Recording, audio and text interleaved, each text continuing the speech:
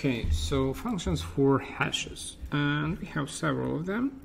Most simple is md5. It's a standard function that calculates md5 hash that uses within many services to just find out if this, let's say, file unique or so. So there's md5 hash and just self-explanatory function, nothing to explain too much here. Similar to base64, which is also used for a hash and for things like a basic token or so.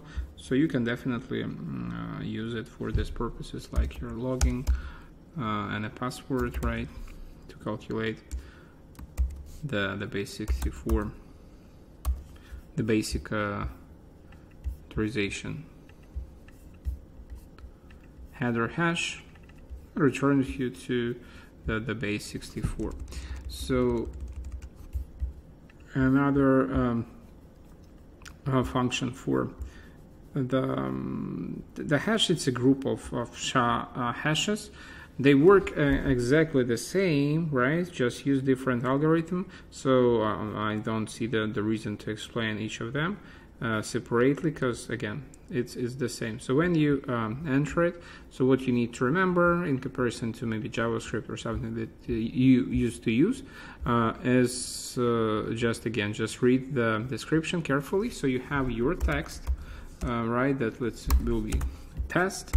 Then you have basically 3 more arguments, and we come like a text and output encoding, then key and key encoding. So we given to define the output encoding. By default it will be hex. So if you need base64 or Latin, usually might be base64 will be the basic most common alternative of hex.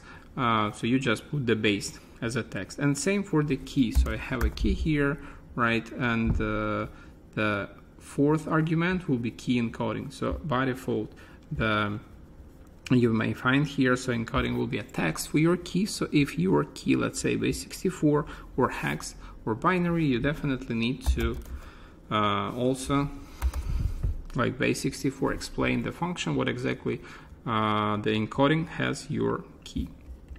And it's basically that returns you the hash of your function. And definitely you just change the algorithm, let's say to